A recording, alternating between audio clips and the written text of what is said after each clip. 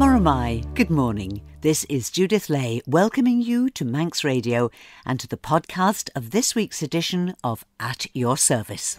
Manx Radio!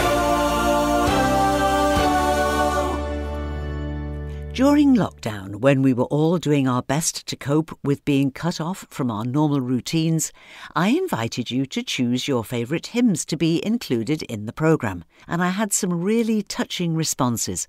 All the hymn choices were good, one or two were new to me, and some were requested by folk living thousands of miles away and keen to keep in some contact with their Manx roots. Well, happily that way of life is behind us now, but I just thought I'd remind you that you're still most welcome to choose a favourite hymn to start the programme. It might be one that holds some special memories for you, or you might want to dedicate a hymn to someone you know who needs to know that they're in your thoughts. The easiest way is to email me, judithlay@manxradio.com, all lowercase with no spaces, and Lay is spelt L-E-Y. I do hope I'll hear from you. I seem to remember that this hymn was the choice of Mrs. Anne Jones, who lived for a time in Laxey and now listens to us online at her home in Brightlingsea in Essex. Based on the words of Psalm 104, here's the choir of Norwich Cathedral to sing, "O worship the King, all glorious above."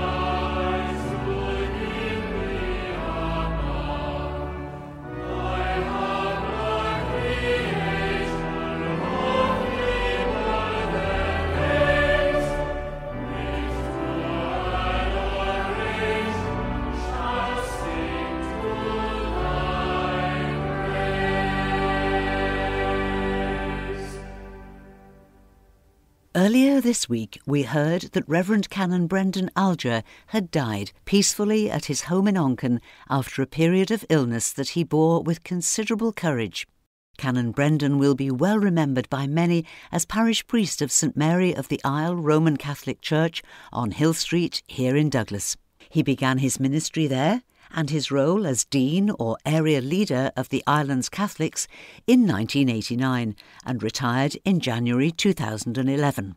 Originally from Merseyside, he chose to stay on the island and lived out his retirement in Onchan, where he made full use of modern technology to keep in contact with friends, family and brother priests all around the world. During his years of ministry, Canon Brendan took every opportunity to work with churches of other denominations, and St Mary's was often the host for all-island ecumenical celebrations. And even when the service was marking an essentially Catholic event or anniversary, he would include representatives from other churches and the wider community. Here's just one example from my archive. The year is 2006, and St Mary's is hosting a service to celebrate 100 years of the Catholic Women's League, an international organisation that to this day works in friendship and love on projects to benefit anyone in need.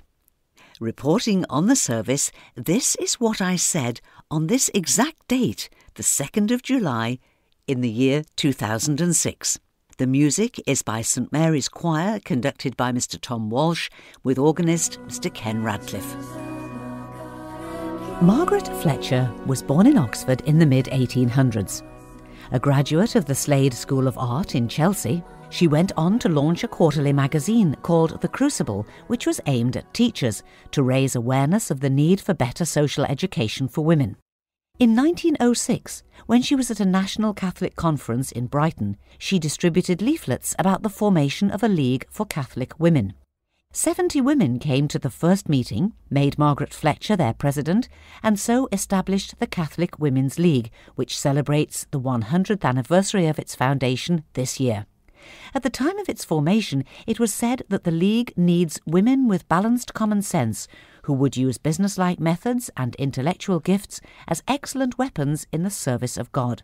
The Ireland branch of Catholic Women's League celebrated the centenary year recently with a special Mass of Thanksgiving in the Church of St Mary of the Isle in Douglas.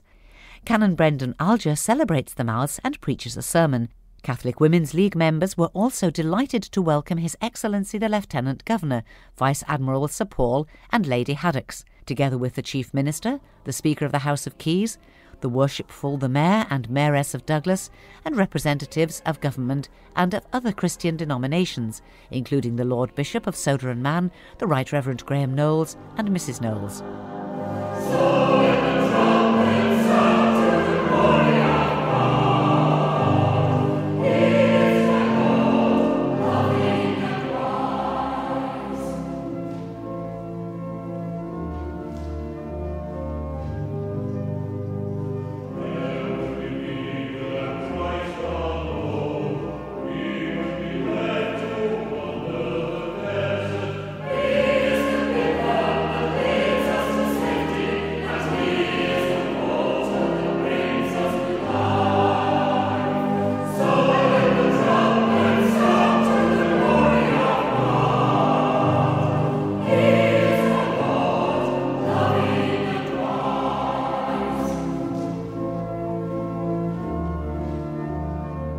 Century after century has seen a story of growth, decline, renewal, revival, different modes of presenting the message, the central message of the person of Jesus and the Father's love for all of us.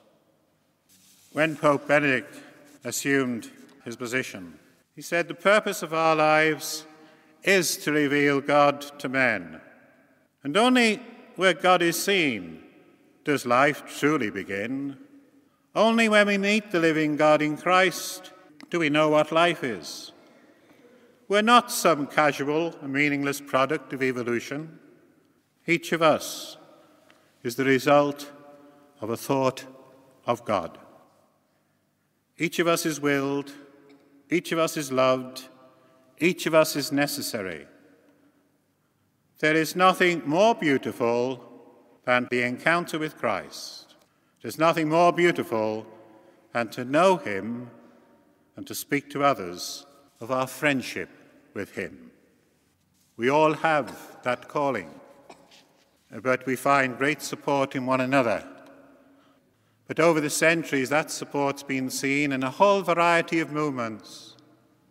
In the 19th century in Britain, there's so much hardship, so much change, so much poverty, and a whole variety of movements of religious communities began.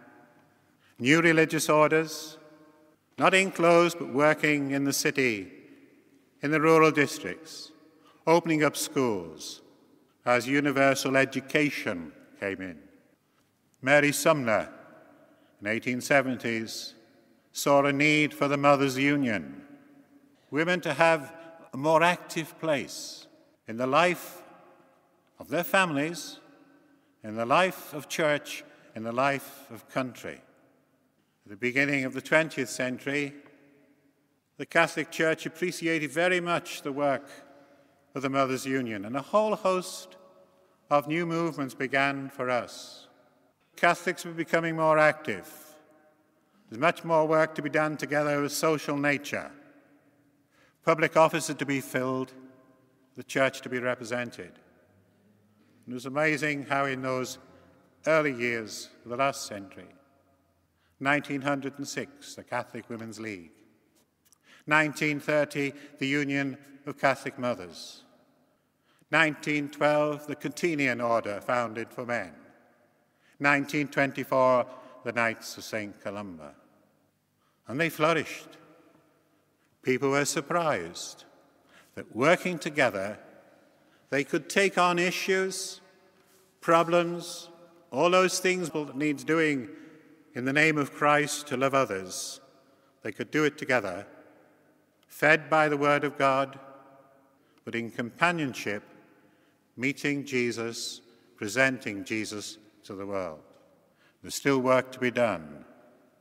And in countless new movements, old traditions are taken on board to face the issue of today and what is the message of the risen Christ today's world and how it's to be presented. Organizations come and go, but the work of Jesus, if we open our eyes, we'll be surprised how people are responding. We have members of the Catholic Women's League here from the island today. Thankfully, we have a representative from across Andonna who is very welcome. But our biggest community in our church in this island, I could say, are three groups which were unheard of 1960.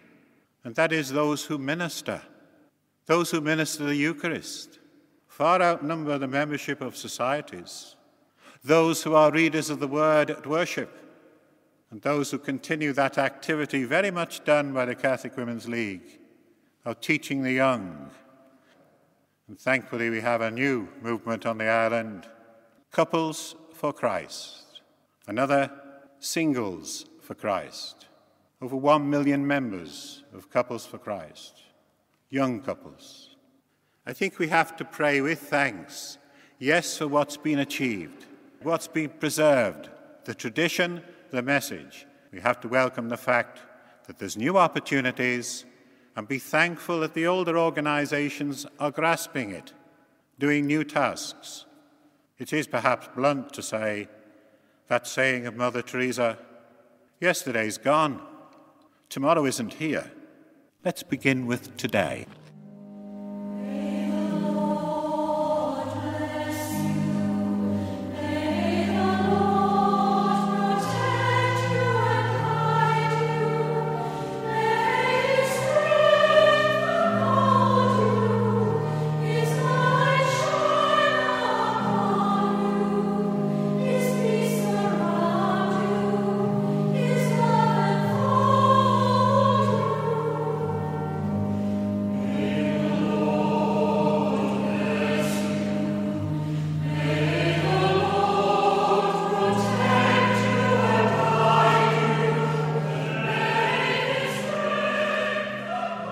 With music from St Mary's Choir and a sermon preached as the Catholic Women's League celebrated their centenary, that recording, made in 2006, pays tribute to Rev'd Canon Brendan Alger, who died recently. May he rest in peace and rise in glory. Canon Brendan was a great historian with a passion for research and learning that never left him, and a true teacher's gift of passing on his knowledge in an easy and accessible way.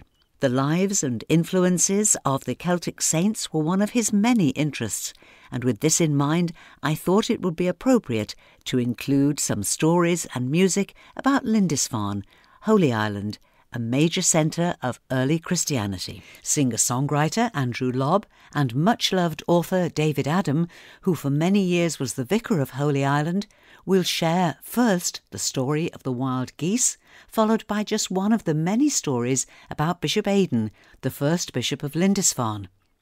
In the early 7th century, the Northumbrian king, Oswald, summoned an Irish monk named Aidan to leave his monastery on the island of Iona to become bishop of King Oswald's kingdom.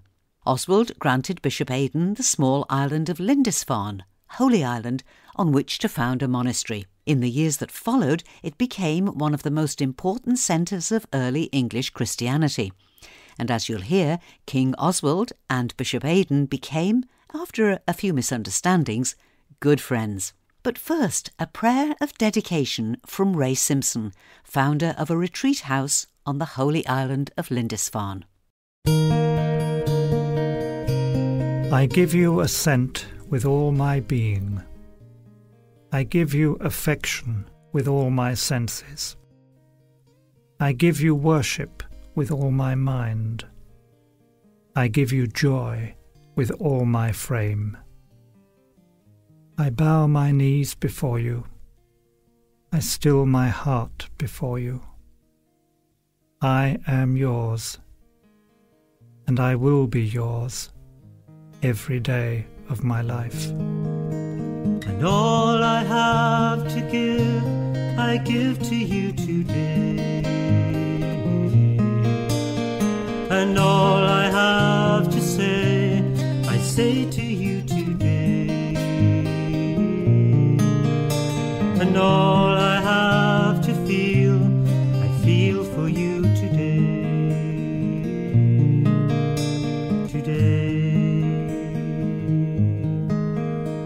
And everything I do for you today. And everything I see for you today. And everything I want for you today.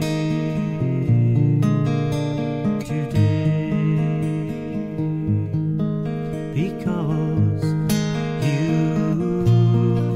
are my Lord. Because you are my Lord.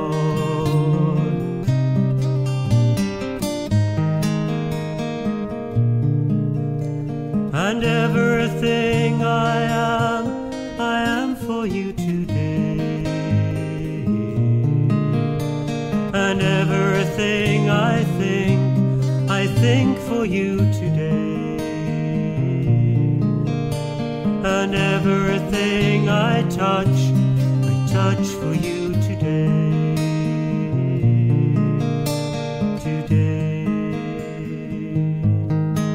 Because you are my Lord.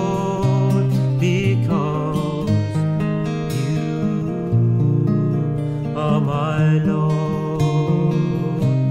Because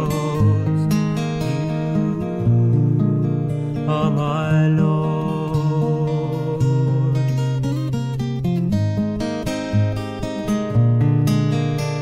And all I want to be, I'll be for you today. And all I want to try, I'll try for you today. And all I want to sing, I'll sing for you today. Some days on Holy Island it feels like being at the beginning of creation. In a sense, each day is new. But when the fog is lifting and the sun appearing, when there are great flocks of birds in the sky, when the seals are singing and the curlews are calling, it is very special indeed. On one such day, I watched a wonderful flight of wild geese going over in a V formation.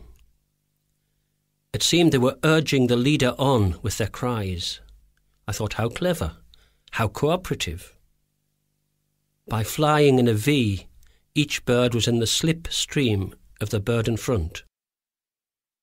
It has been calculated by flying in such a formation, the geese can increase their range by as much as 70% over a bird that flies alone. This must teach us something about teamwork and the ability to share. When the lead bird tires, it drops further back in the formation and lets another goose take the lead. This helps to keep a better pace and is not dependent on one bird alone. Once again, we could learn from such actions. Shared leadership is important. We need to know when to take the lead and when to hand it over.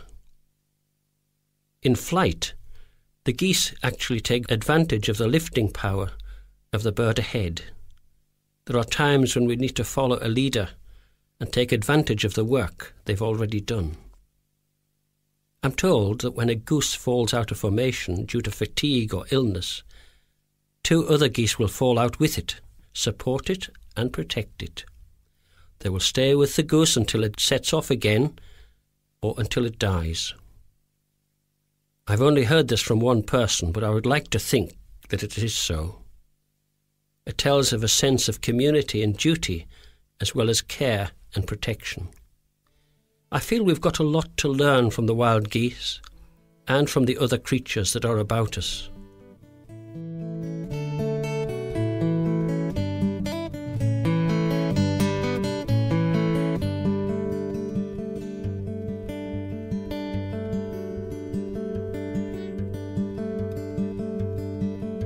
And sent from my owner, blessings in his hand. He arrived in Northumbria, a stranger in the land, gentle in his worth and humble in attire. He talked to the people of a presence divine.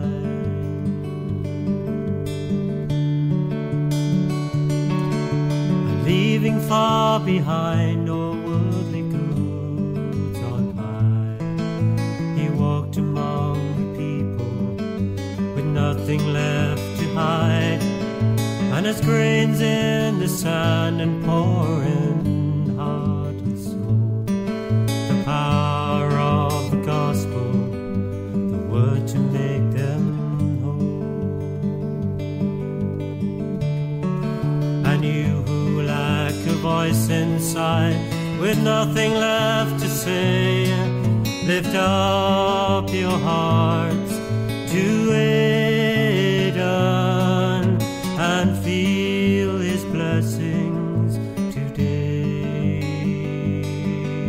And if your soul is in poverty, with nothing left to give, lift up your hands to Aidan and take his strength to live. Aidan, who lived on Lindisfarne, was forever giving things away.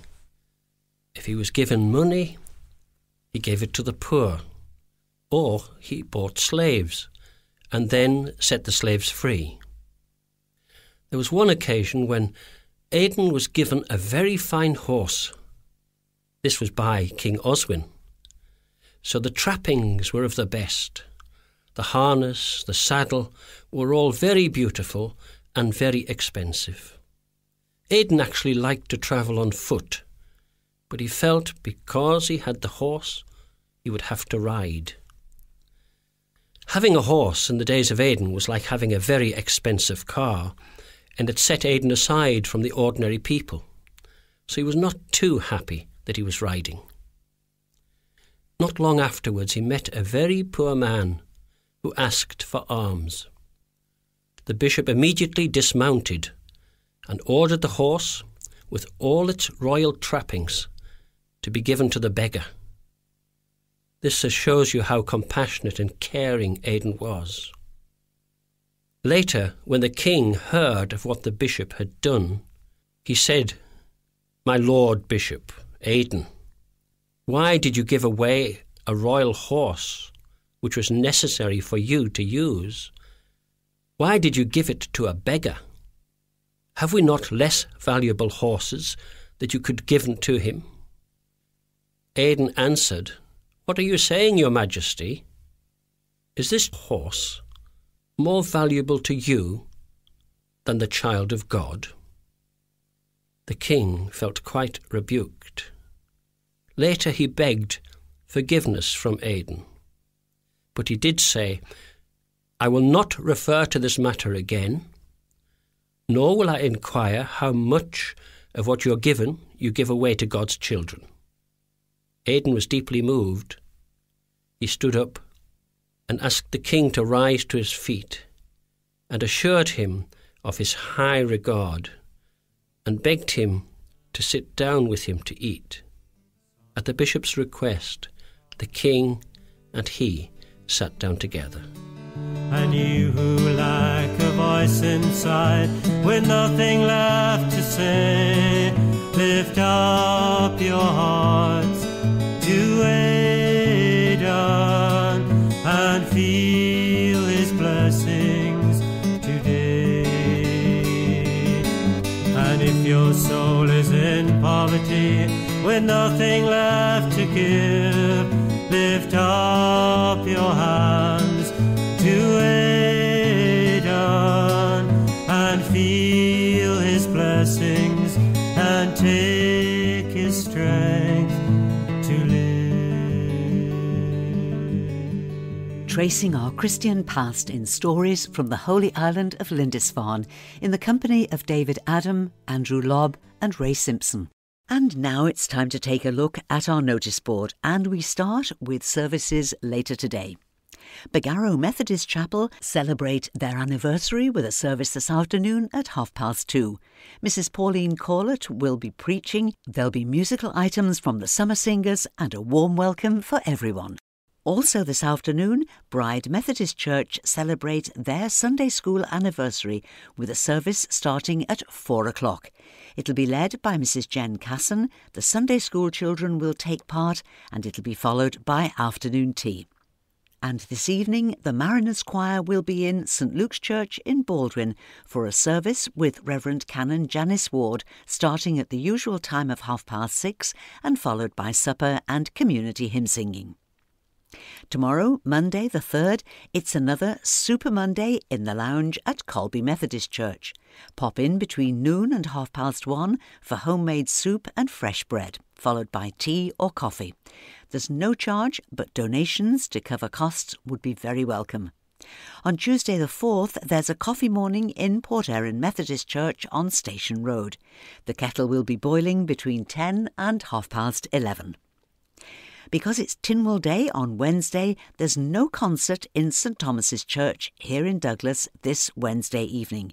The summer concerts resume in St Thomas's next Wednesday evening, July the 12th.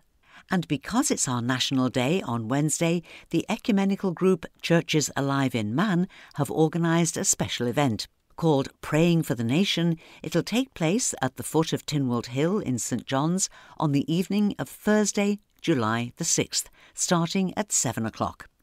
All are welcome to gather to offer prayers for our island, for those who lead the nation, and for families, friends and neighbours. St Catherine's Church in Port Erin start their series of summer concerts this week. As usual, they'll be each Thursday evening throughout the summer, starting at the usual time of 7:45. Admission is free. There's an opportunity to donate to a retiring collection as you leave, and refreshments will be served in the hall next door to St Catherine's Church after each of the concerts. The first concert, this Thursday the 6th at 7:45, will be given by Meadowside Choral Society. Rushen Parish are hosting a flower festival from the 7th to the 13th of July in Kirk Christ. Entry is free, the church will be open daily, and all the floral displays are being made by local community groups, and they're all on a musical theme. Definitely well worth a look. That's Rushen Parish Church in Port Erin, and the festival is open daily from July the 7th to July the 13th. On Saturday the 8th, the Island Spirituality Network have another morning meeting at St John's Mill. The speaker will be Reverend Dr. Andrew Walker, an Anglican priest from the Diocese of London, and the title of his talk is Beginning the Song Exactly Where You Are. As always, there's a warm welcome for all to St John's Mill. No need to book, just come along. But please note that just for this month, the session will start at an earlier time of 9:30 and finish at 12:30. That's a time change just for this month only. And looking ahead to next Sunday, July the 9th, there's no morning service in Sulby Methodist Church. Instead, the Salvation Army will be in concert next Sunday afternoon, starting at 2:30. Admission is £7.50, including tea and cakes. That's in the Methodist Church in Sulby next Sunday. And that brings us to the end of today's programme.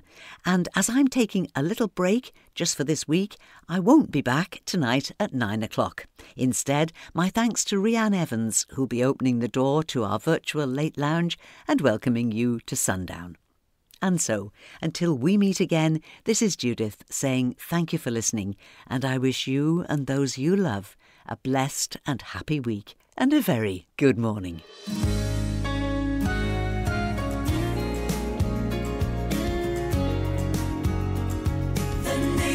Station, Man's Radio.